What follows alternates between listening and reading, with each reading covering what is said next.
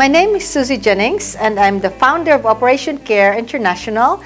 I was a nurse by profession. I also teach Sunday school at our church, First Baptist Dallas.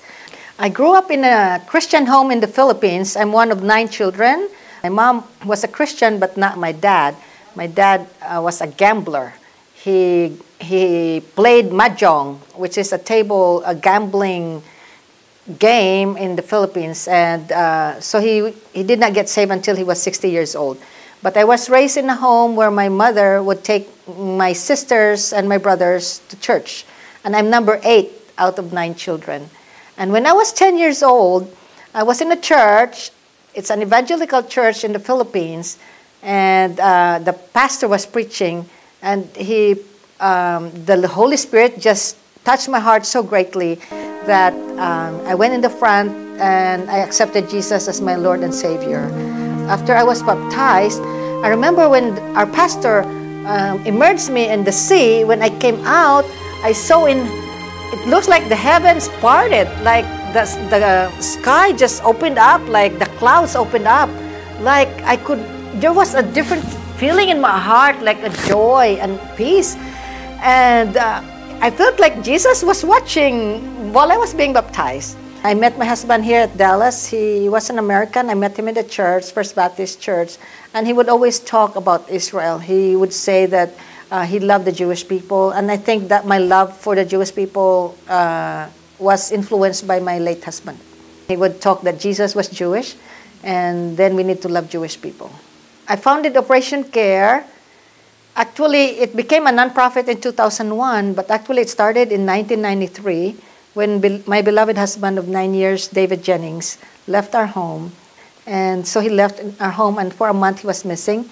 So during that month, I would read the Bible every day. I would read the book of Psalms, and I would get promises of the Lord. I remember the first verse that he gave me was Psalms 30, verse 5, that said, "Weeping may endure for a night, joy comes in the morning." So even though David was missing, I know God's going to give me joy someday. And so I would just cling to the words of the Lord in the Bible. On the 4th week, God gave me the verse that said, "Precious in the sight of the Lord is the death of his saints." I did not like the verse at all because I said, that's about death. And I didn't know where David was. And then on the 30th day, I got a knock in my door. It was a detective telling me that they found David's car in Oklahoma. I live in Texas, so Oklahoma is another state. And so we went there the next day, and we tried to locate David. They found the car, but there was nobody in the car. But it was on the hill of Oklahoma, so we went there and tried to locate him. And the police located him, and when he found David, David had been dead already for 30 days. David shot himself. Because of his chemical imbalance, he was suffering from a chemical imbalance called serotonin deficiency, which is an imbalance in the brain that caused severe depression. And when we found him, I felt like the whole world came down to me because we found him dead, and we were supposed to grow old together. And not anymore. So he died, and he left me. I was mad at David because we were supposed to grow old together. And then I questioned why, David, why? And then after that, we buried David a day before Easter, and he was supposed to sing in our church on Easter Sunday. The title of his song was Heaven, and David was singing his song with the Lord in heaven because David came to know the Lord when he was a little boy. He accepted Jesus as his Lord and Savior. And I believe that David went home to be with the Lord because it was an illness that killed him. It's just like cancer that would kill you. His illness killed him. If he was right in his mind, he would not kill himself. So I believe David went home to be with Jesus. And the Lord is compassionate towards him. I went at the foot of my bed, and then I raised my hand and say, "Lord, what can I do for you?" I tell you, never, never, never ask God, what can you do for him if you are not prepared. You need to be prepared because he's going to take you out of your comfort zone. And then in October of 93, the Lord took me in downtown Dallas. We were passing by a bridge, and then me and my mother, my widowed mother was sitting next to me, and then we came from church, And then I heard a voice in my heart and my spirit. It was saying, look at your left side. So I look at the left side. And then I saw under the bridge about 100 men and women living in cardboard boxes. They are homeless people. And then the voice said, you're going to go there in person.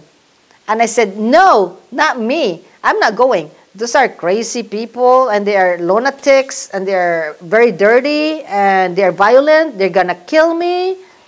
And then the voice said, you were the one who asked me, what can you do for me?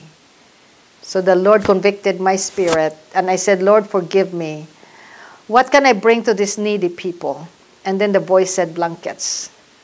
So that was October, and then November of 1993, immediately after the Lord spoke to me, the next day I went to Baylor Hospital where I work as a supervisor, a nurse. I was a nurse supervisor. Then I asked all doctors and nurses for $5 so I could buy blankets. So they gave me $5, and then we went under the bridge in November of 1993 and gave away 100 blankets, and we told them about Jesus, that Jesus loves them and that Jesus cares for them. You see, we need to share Jesus first before we give away the stuff, because it needs to deal with the heart. If their heart is changed, then they could have a better life, because the physical things that we give, it will disappear. But if we give them Jesus, it's in their heart. So we give them Jesus and then give them physical needs. And so we went in November before Thanksgiving, gave away 100 blankets.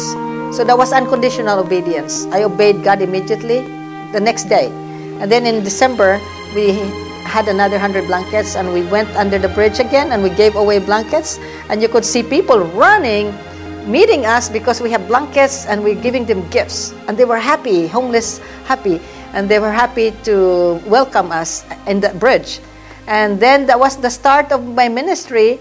And the homeless in Dallas called me the Blanket Lady of Dallas. That was my name. And then I would give blankets. Every time I could see a homeless person, I gave them blankets, gave them a hug, and put a spiritual gospel tracts, tape it on the front of the blanket, and give it to them. And by the way, God took my sense of smell. I could not smell homeless people anymore. I don't smell their bad smell. I could smell your good smell, but not bad smell. God have a sense of humor. Oh, I remember November 18, 2004, when we started having a birthday party for Jesus at the Dallas Convention Center. We were expecting 10,000 people on the first event. I didn't know what I was talking. God just put that in my heart. So I remember November 18, 2004, we only have $20 in the bank. $20 for the party. We didn't have any money. It was the money given by a little boy, an 8-year-old boy, who broke his piggy bank and gave it to one of our, the chairman of the board, and said, Mr. Batts, give this to the homeless. And then he wrote a note, God is happy with you. Happy that we're doing a party for Jesus. And that was the only money we have. And then I remembered waking up, and then I knelt at the foot of my bed and I prayed. I said, Lord, we only have $20. We need your help. Your name is at stake. Your name is in trouble if we don't have any money. And the same day, I remember that was 10 in the morning. At 8 p.m., I was working at Baylor Hospital as a nurse. I got a phone call. It was from my friend who was in charge of fundraising committee. She said, Suzy, I went to my friend this morning and I asked her to help us if she could give us some money so we could have this big party. And then the friend came just from the hospital. She was taken to the hospital. Her name is Dottie Thompson. My friend's name is Diane.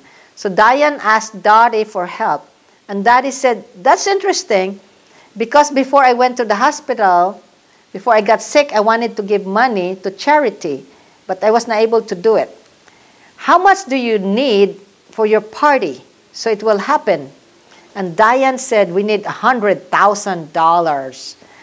And then Dottie responded, said, that is amazing, because that's exactly the amount I want to give. So I want to give you $100,000. So she wrote a check for $100,000. And that was the beginning of a tradition in Dallas, which now is called the largest Christmas party in the world for the homeless. It's in Dallas, Texas. So now we have from 10,000 to 14,000 people that attends our event. Almost 4,000 volunteers and about 10,000 homeless. And what we do with that, when they get inside, they fall in line for almost all night. There's a lot of people, thousands of them. Then when they get to the convention center, we open the door. They go to evangelism one-on-one. We pray and we tell them about Jesus. Then they go to foot washing. We wash their feet and put on socks and shoes. And then they go to sleeping bags. They take blankets and then clothing and personal care items like toothbrush, toothpaste, shampoo, lotion, socks, soap. And after that, they go to haircuts and makeover. Mary Kay, makeover, makeup, and then nail polish for women, and then haircuts for all of them. And then they go to the food. They get food, warm meal, and also entertainment for 6 hours, entertainment, praise and worship. And then they go to the medical area where they get flu shots, and they get blood pressure check, blood sugar check, and they also get an eyeglasses, and they also have dentists to examine their teeth. And then if they needed to be referred to, we refer them to the county hospital called Parkland Hospital. And after that, they go to a telephone area where they call home, and if they get connected with their families, we take them to the bus and paid $250 per person so they could go home and they could not be homeless anymore. We have been to Israel. This year, the vision God gave us is to go to Israel and Jordan. So we went to Jordan and then went to Israel. And we gave away 12,000 shoes to Syrian refugees in Jordan. We gave it to them and it was distributed all over Jordan. Well, the heart of the ministry is to build a school every year, one school in every country. We went to Israel this year and we helped total of 3,800 children, Israel and Jordan together, 3,800 children. We provided backpacks and we provided school supplies and socks and also food for the children. And so the vision for Israel is to build a school in Israel. That's the vision God gave me. And God led us to go to Ariel, which is the capital of Samaria. It's near Tel Aviv, and it's a very safe place. So we went to Ariel in July when we did Operation Care Israel. We went to Israel in July, and we went to Ariel, and we saw the land. And so we asked the mayor of Ariel and his assistant, Avi, what is the biggest need in your city? And he said, we need an educational building for the children. So their need fits the vision of Operation Care. So when they told me about their need, I did not tell them that that was the vision of Operation Care. So I went home, and then when I went home, I prayed. I said, Lord, please confirm if it's really your will that we will build a school in Israel. I'm not going to email Ariel anymore. I'm going to wait on you.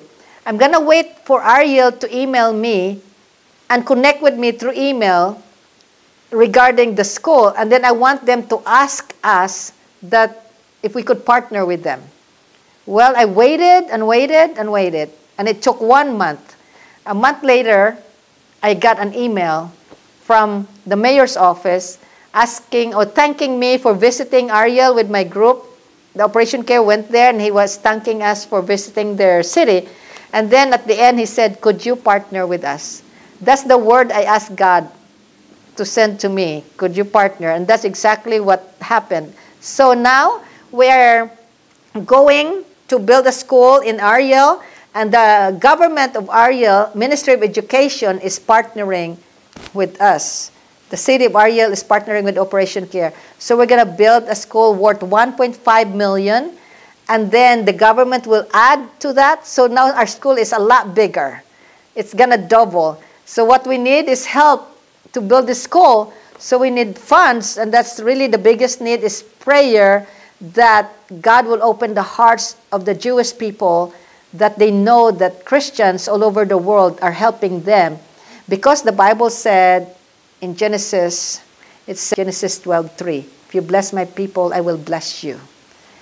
We're not going there because we wanted the blessing of God. We're going there because we are obeying God. He is already blessing us. And I know He's going to bless you if you bless the people of Israel. So come and be a partner with us. We're going to build a school in Israel. Dallas stands with Israel. And by the way, the school is going to be a gift from Dallas Fort Worth.